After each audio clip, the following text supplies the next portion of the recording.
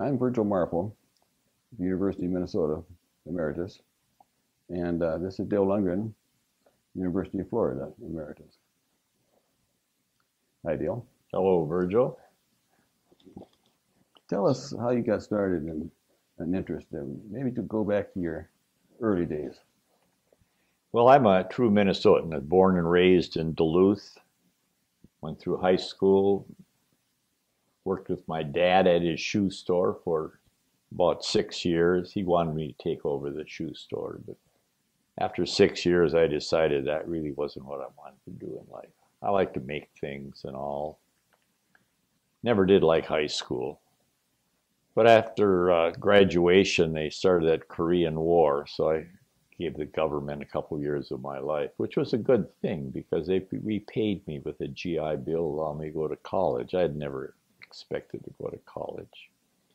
But after I got out, I went to California and worked for most of the year, worked for McCullough Motors, thought that'd be a great job, a machinist. I made the same part about 1,000 times and decided, nah, that wasn't very good. So I decided to be a draftsman. I'd taken drafting and all in high school and worked for Apex Steel, laying out big bridge beams they were using for the freeway bridges and all. And I thought that was fun. I worked for an engineer, and he'd look things up in the book, and I'd watch them, and then I'd start doing it, and he gave me hell for doing his job. So I decided I'd quit and go back to Duluth and go to college.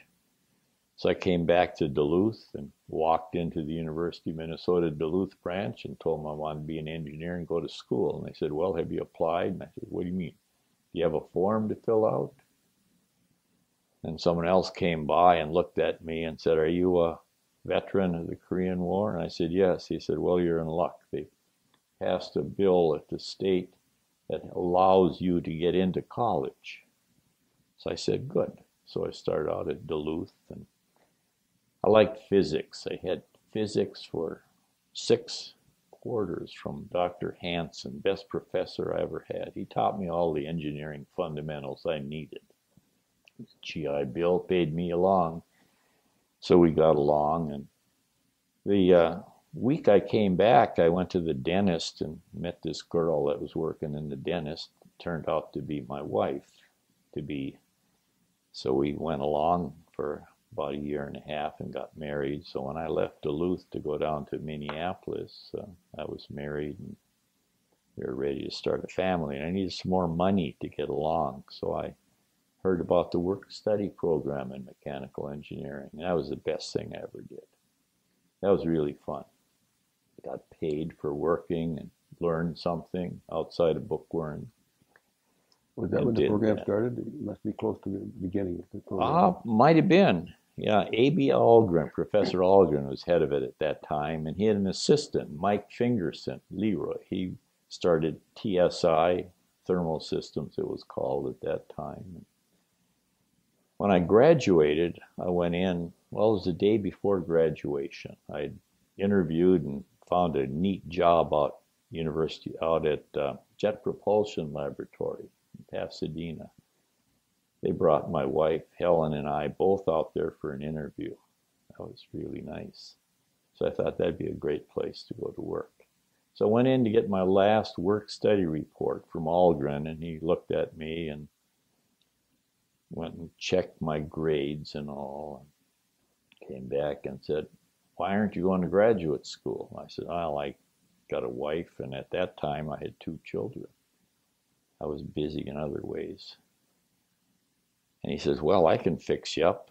I'll give you a research appointment in the particle lab, I think it was called. You work for Whitby. Well, I'd never heard of Whitby, never heard of the particle lab. But I thought, that sounds okay.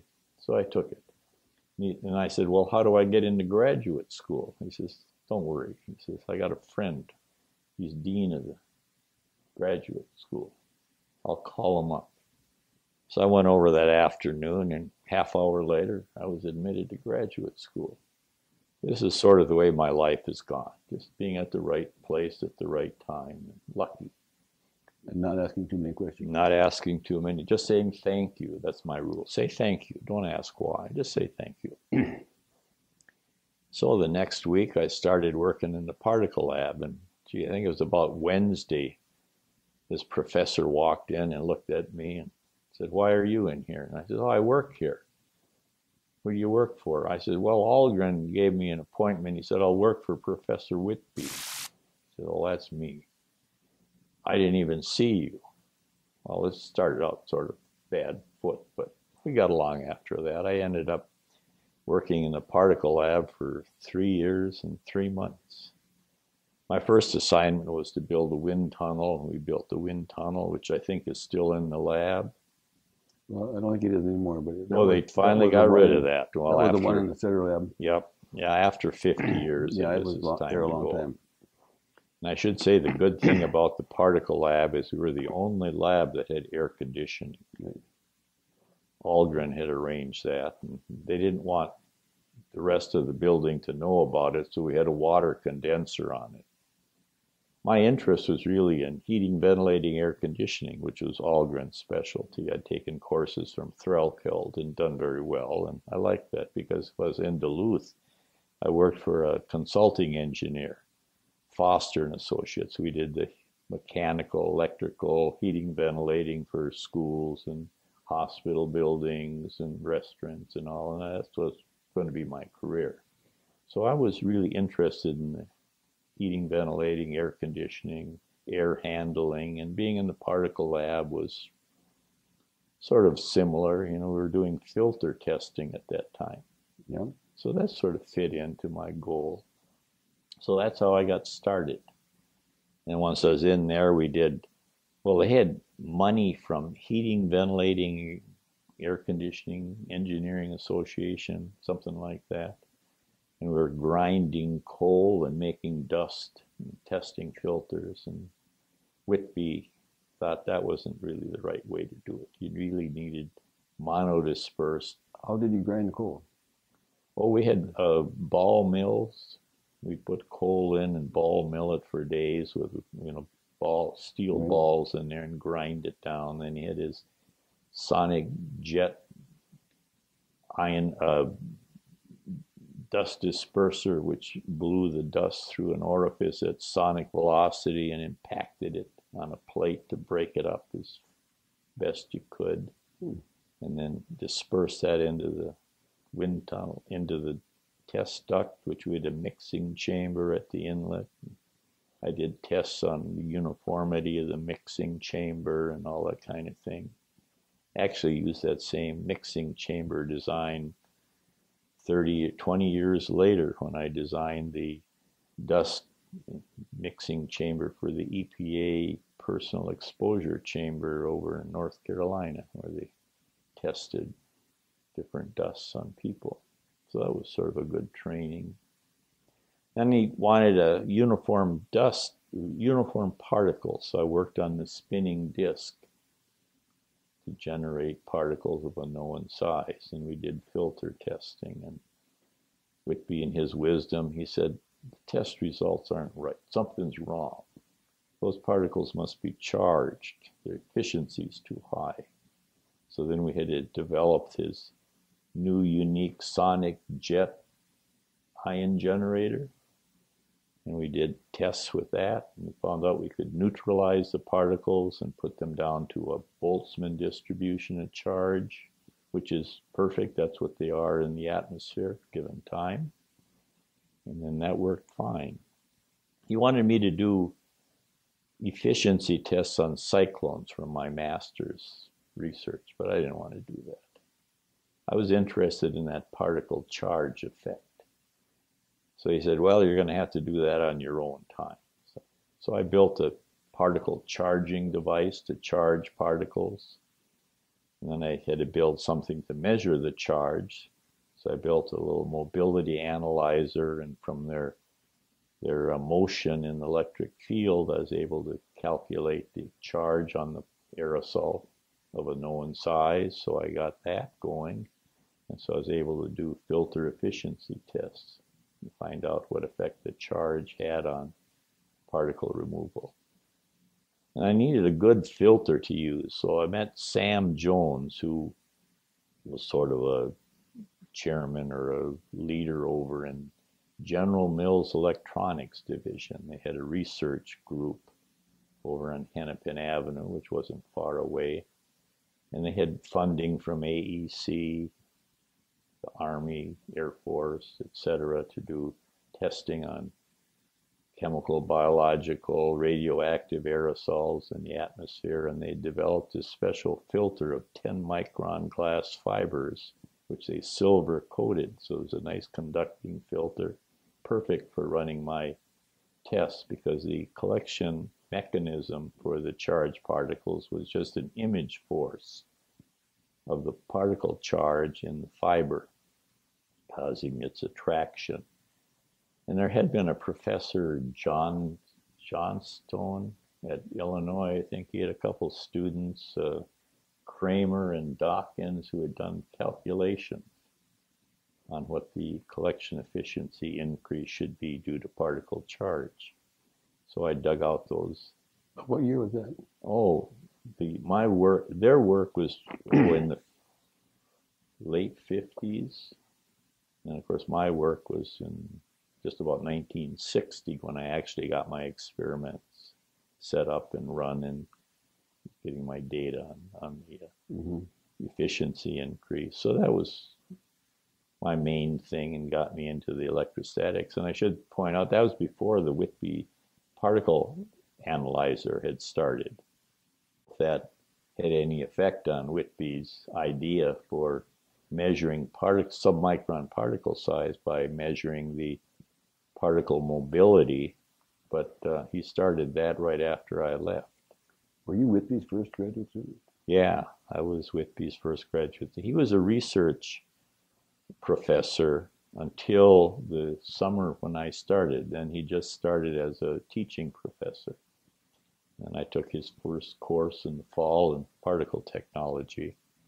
Wasn't the best course I ever took, but that's how I started. And we had an old textbook from Green and Lane, which had a few mistakes in it. We were able to find those when we weren't able to solve some of the equations. But it was a good start, and that's really how I got going in the field. And when I was finishing my research and writing it up and handing it in, I met Sam Jones again, and he asked me where I was going to go work. And I said, well, I have to find me a job. He says, come and work for me, just down the street a couple miles. And he told me about the projects they had. So I said, okay. He said, just come in Monday morning and tell them that we have security clearance. We do a lot of high security work. So you have to come into the front desk and just tell them you want to talk to me. So on Monday I went in and told the guard I wanted to call Sam Jones down. He came down and brought me up and showed me to a desk in the corner, and he said, here, this will be your desk and you can start here. And I said, well, what am I going to do? He says, well, I'd like you to write a proposal. I said, what's a proposal? So that gave me a start, the real world. He said the Army Chemical Corps, the biological people, they want a sampler that can sample a large volume of air and take out all the bacteria-sized particles, the 1 to 10 micron basically, and put them in a liquid and have a moving stream and be able to get about 1 minute response time for this thing, and then feed that into some kind of a detector that would detect the presence of undesirable or high levels of bacteria or chemical particles. So it gave me a start on my Lundgren aerosol sampler, I think we called it. That was before the Lundgren impactor. Mm-hmm. And that really gave me the start and got me involved. What was the principle of that? Well, it was had a nozzle, and we brought it in and then into a charging zone, and then had a moving, rotating plate underneath this charging zone.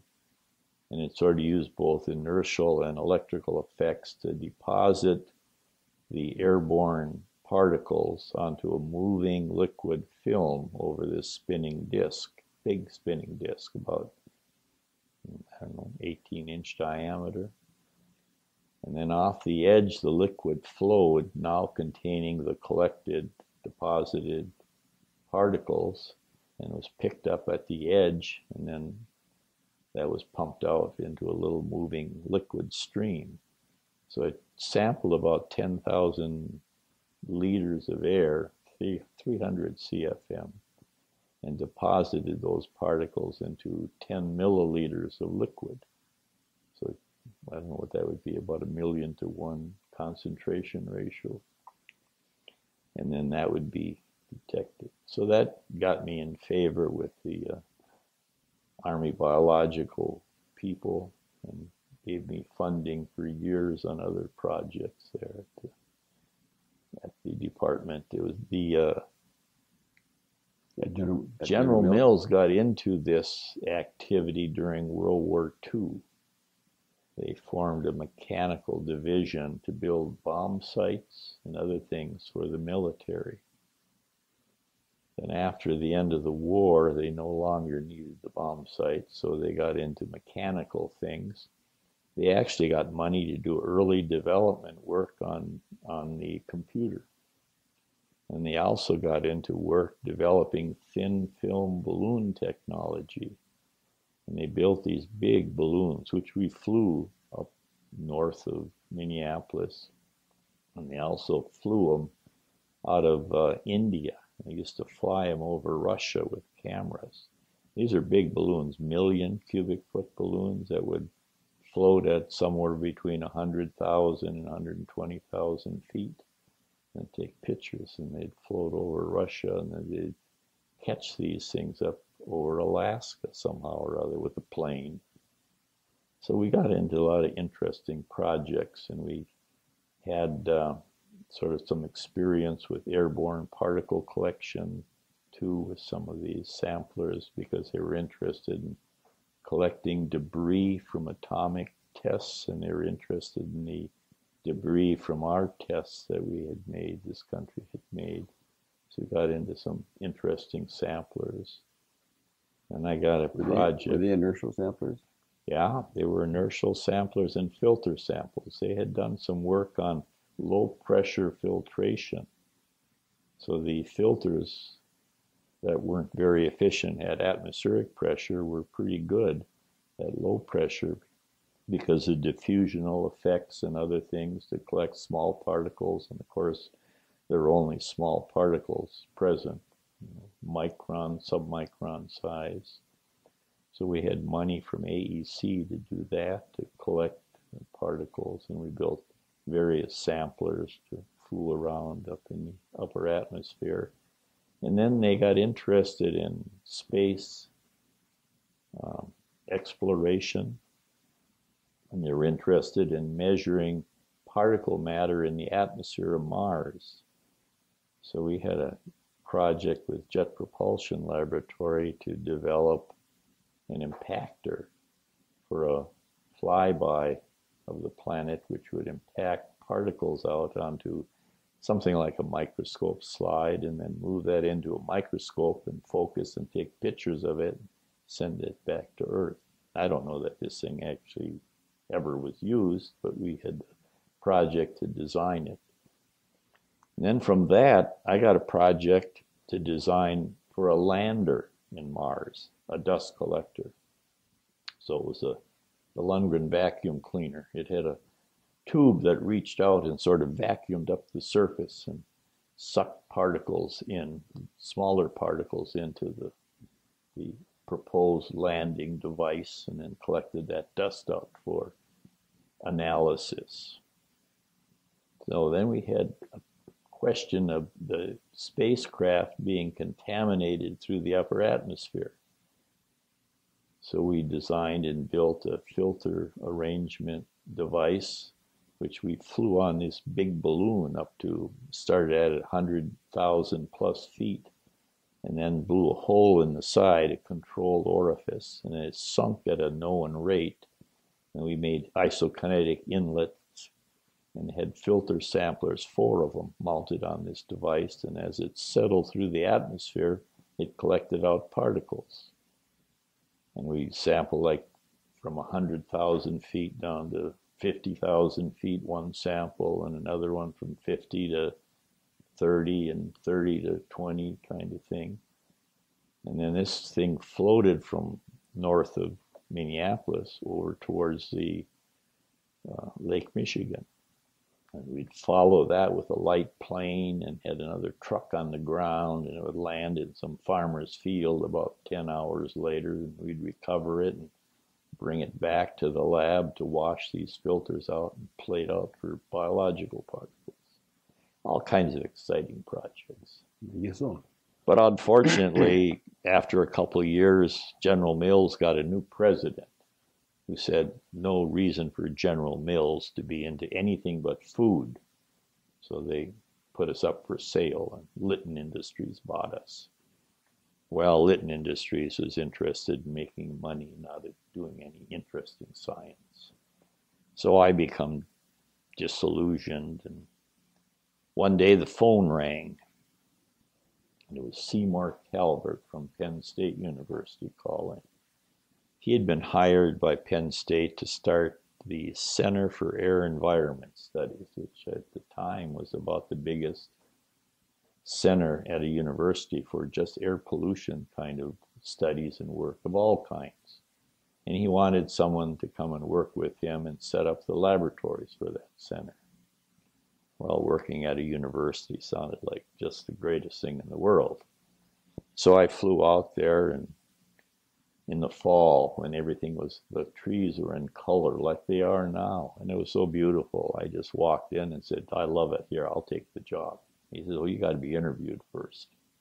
I said, oh, okay, let's do that. And I ended up taking the job and going out there at Penn State.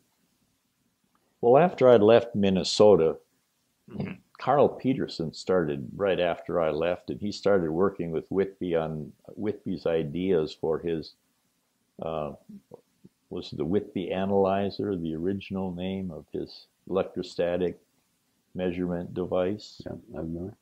Yeah, and then Bill Clark and a few others, Earl Knutson maybe worked with it over the years. Well, Whitby sold the first one to the predecessor of EPA, which was in Cincinnati, funded by the Public Health Service. I forgot what it was called. Jack Wagman, John Nader worked there. They were good aerosol people. They bought one of these devices from Whitby. Well, this old device, nothing like the new devices that TSI makes, sampled of air at about 3 CFM, and it took about 90% of that and cleaned it up for sheath air, and about 10% of it was particle laden, and that was what was measured. They wanted an impactor to fit at the end. Well, that's how the Lundgren impactor came to be. They gave me a $1,000 contract and said, can you design up an impactor? And I said, certainly, do that this weekend. So I was busy that weekend. Is that the one with the rotating drums? That's the one with the rotating drums. They have an example of it downstairs. And I thought about it, and Whitby's going to collect everything below 3/10 of a micron. I figured, well, the lowest cut point I needed was 0.3 microns, and then maybe factors of 3. So I made a cut point of 0.3, 1, 3, and 10 microns in this 4-stage Lundgren. I knew about particle bounce. I knew about build-up and re-entrainment, so I wanted a lot of collection area. So I made rotating drums, and because of the ease of design, I used rectangular jets. I could adjust them if they weren't quite right. They're easy to move, whereas holes, you'd have to drill a new hole. A rectangular jet, you just move the jet a little bit. So I designed up the impactor. They liked it. So the next week I built them up. I built a couple of them. One I kept to calibrate to see if it worked like it was supposed to. And then I did some other studies with it. And I had a lot of plans for it. Well, I'd now worked on various projects. I'd been at Penn State for a couple years or so. And Helen and I, when the family decided, yeah, we'd like to stay there. That was a good place. So we found a nice house to buy. And on Friday afternoon, I went in and talked to Seymour and told him that we'd found a house. We were going to buy it. We were going to close on it tomorrow. And his response was, "Oh, shit." I said, "What's the matter?" He said, "Can you put the closing off for a week?" I said, "Well, I guess I could." He said, "I'll talk to you Monday morning." So Monday morning, I went in and talked to him. He says, "I'm leaving. I'm leaving Penn State. I'm going to California." I said, "What for?" "Well, I think it was Brown that was governor then. And they had approved a new college of engineering that was environmentally oriented for the University of California Riverside campus. And he was hired to be the dean.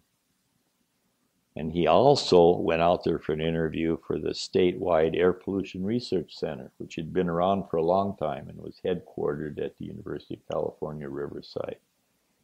So they also offered him that job. And Calvert, being the kind of person that he was, he took both jobs. He said, "Yeah, I can do both of them. The college won't be starting that much, so I'll do both." And he said, "I wanted an assistant, so I had to get permission to hire you as my assistant." So I said, "Oh, okay." So that ended my career at Penn State and brought me to California. And I brought the Lundgren impactor with me, and we started doing work out there and collecting particles. And they didn't have an aerosol lab. They were doing the statewide air pollution research, but they weren't doing particles. Of course, you got to do particles. So I did a lot of work with the chemistry of the aerosol and found that the particles, the small particles, were mainly ammonium nitrate and formed in the atmosphere and all that kind of stuff. And part of a big study that we had with Whitby and Sheldon Friedlander and others at Caltech on the Pasadena aerosol experiment, I think it was called. Well, after a couple of years, they kept postponing the College of Engineering, so Seymour Calvert decided, time to leave, go form my own company down in San Diego. And he told me I only had a master's degree. I taught at Penn State in California, but they wouldn't allow me to become permanent faculty because I only had a master's. So he said, "You should go back to school." So I decided to go back to Minnesota. Well, I wasn't able to get funding right away. And when I left Lytton and went to Penn State, several other people became disillusioned with work at Lytton. So we got together and formed a company called Environmental Research Corporation in Minneapolis, St. Paul. And I was still here running. So I went back and worked there for a year and got them into the air pollution control equipment field. Built bag houses, venturi scrubbers, pack towers, everything but electrostatic precipitators. So I did that for a year before I went back to the university. Well, I'd gotten interested in really health effects and the workplace and all, more than just straight mechanical engineering. So I went into the School of Public Health. I should have had that, went in there because it was also easier. And I liked the people I had gotten to know over there. Paulus became my advisor. He was a nice guy, friend. So was Whitby, but it was just nice over there. And I got into a lot of health effects stuff, and that was fun. And I was interested in big particles.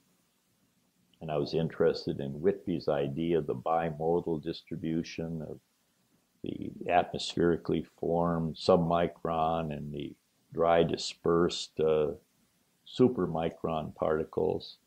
And I wanted to make a direct measurement of the mass distribution of the supermicron particles. So I designed up some big impactors, rectangular jet again.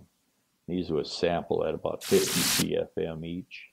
I needed a big inlet, so I built a big piece of equipment over at the company that I was still working part-time for that sampled 1,000 CFM through a 5-foot diameter inlet. And from that, I had 4 parallel impactors to make size classified samples from about 5 to 50 microns and measured the mass distribution of the big particles.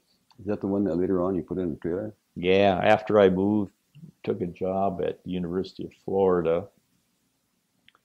I got a contract from the EPA to build a mobile big particle sampler, and we put that into a trailer. Well, it was actually a van, an engine-driven van that we used to do the analysis, and we pulled the trailer with the sampler in it. So we built that and tested it at Florida. That got me involved in some other kind of Well, you went from your PhD work to Florida. Were there some steps in there between? Yeah. No, I was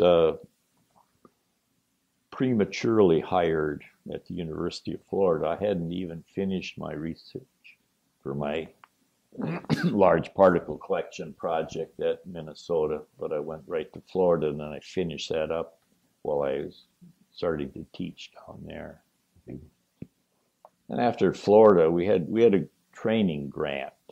One of the reasons I went to Florida, we were one of the, I don't know, maybe 6 universities in the United States that were funded with training grants from EPA. We got money to fund students to take graduate work in air pollution training, because there weren't many students that really had good backgrounds in 1970 in air pollution. And that helped us to acquire a lot of very good students. So we had just good student population at Florida. So that made it easier and more interesting. And we were able to get some EPA funded grants and some other grants. So we had a fair amount of research, and we were able to do some particle work. Matter of fact, you and I worked together on calibration of those large particle impactors back in the 70s. I remember that, yes. Where we had to generate particles up to, about 100 microns. Right. No one had done that before. And they're sort of hard to handle, those 100-micron particles. They have a mind of their own. But we were able to do it. And matter of fact, we even agreed on the calibration results, which was somewhat unusual. Yes, it is. Not many people agree with each other. So that was sort of got me where I am. And I've been at Florida for 45 years or something like that. I understand you did a lot of short courses in stack sampling. Yeah, because of the grant we had for training, we became the Southeast Regional Training Center for EPA, and we offered short courses in air pollution and various aspects of air pollution, particle control, gas control, sampling, etc. So I gave short courses over about a 20-30 year period for EPA, mounted, I guess, about 100 short courses. Really, most everything I did involved measurement. Right after I got to Florida, there was a Gordon Research contract, a Gordon Research meeting. We were attending that too, up in New Hampton, New Hampshire. And some of the aerosol people that were reporting on things didn't seem to have a total control of aerosol measurement. They worked with one method rather than another. And I sort of thought that aerosol measurement was a primary important aspect of the aerosol field. And I thought it should be a specialty. So I talked to a couple people and decided that I should have an international aerosol measurement meeting at the University of Florida. And we set that up and had that in, I don't know, about around 1975, 4, I can't remember exactly.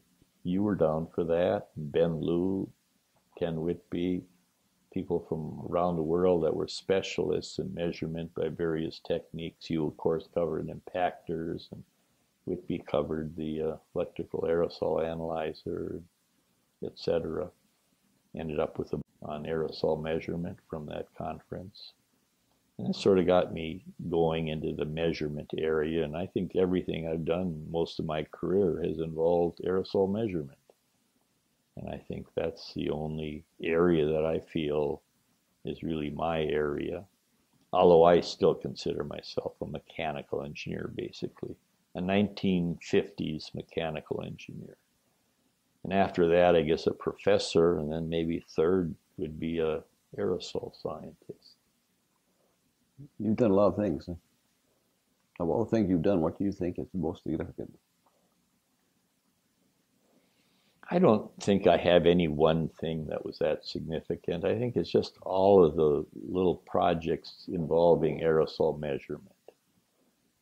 And I think that aerosol measurement in general, I had a lot of specialty projects that I worked on as a consultant. And measurement of sulfur dust.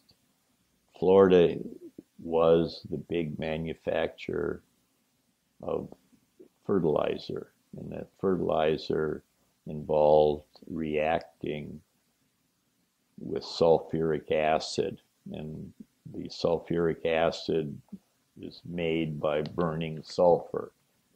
And problems with that were that was the biggest expense item in making the phosphate fertilizer was the price of the sulfur, and they wanted to bring in sulfur, dry sulfur from Canada, and the dry sulfur was dusty, so they needed some way to quantitate the dustiness of the handling of the dry solid sulfur, and they needed some way to measure the effects of dust reduction on the dustiness. So I developed a method for doing that. And then another project I had involved asbestos fibers. The government became concerned because there was vinyl asbestos tile used in thousands of schools, and they were worried that it was causing contamination of the air from the asbestos in the vinyl asbestos tile. So we did a study and measurement again of the asbestos in the air and asbestos from walking on tile and handling tile and removing tile. And you and I did some work with Northern States Power on measurement and of the emissions from some of their control equipment and all. So all of these projects, I think, are really measurement. I measured the dust in some hot gas streams on regeneration for a sulfur removal. And that was up to 1,000-degree temperatures. Measured the emissions from jet engine test cells for the Air Force and Navy. And that was sort of another fun project. I developed a diffusion classifier that would work at high temperatures, and we use that in power plants and testing jet engines and combustion aerosols that were submicron, and you really couldn't conveniently impact out. At that time, the Moody impactor wasn't suitable for 1,000-degree temperature sampling. So we had some stainless steel impactor. That actually was Mike Pilot's impactor,